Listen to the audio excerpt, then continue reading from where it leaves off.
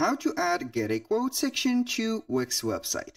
Hello guys and welcome to this new tutorial. Today I'm going to show you how you can add a section special for a get a quote to your Wix website. It is very easy and very simple. All you need to do is to follow the tutorial from the beginning till the end and you will be good to go.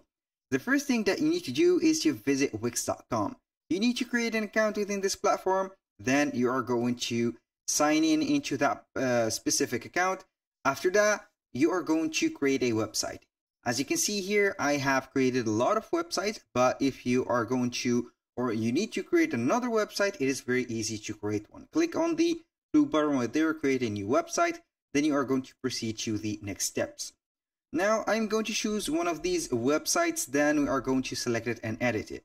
So I'm going to click on select and edit the first one. Then we are going to proceed to the Wix dashboard of that specific website.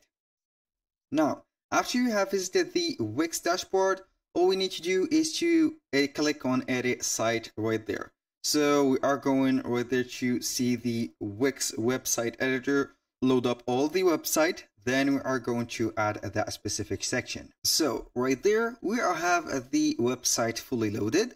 All we need to do right there is to add a section or a blank section to add our get a quote. So we are going to browse this website. Either you can go ahead between the sections and you are going to click on add section, or you can go ahead to the left sidebar right there and click on add section. For example, right there, we are going to add the section anywhere. So you can go ahead and choose and select and drop it right there. So here for the quote sections, we have not some preset on the Wix element adder right there models, but we can add, for example, some business infos. We can add, for example, some subscribe testimonials or some clients right there. You can add some bookings sections, and then you can modify the sections and add get a quote, for example, and put a form. For let's say that we are going to click on contact. Usually we are going to set these contacts. Go ahead and set up the right there the contact page. It is here. So the map doesn't matter. It is a plus for us. So for there, you can go ahead and add a title. For example, I'm going to add an element and a text. So we are going to add a text, a heading like this. I'm going to put it to the middle, and then we are going to put get a quote. For that specific one, we are going to put the color of it to something dark. And here we are going to set the alignment to the middle.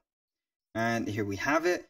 Then you can go ahead and set this quote like that, put the name, the message that they need, the email, and etc. This is the manual method. For the more advanced method, we can go ahead and see a specific app on the Wix market. Here we are going to click on add apps, these 4 squares.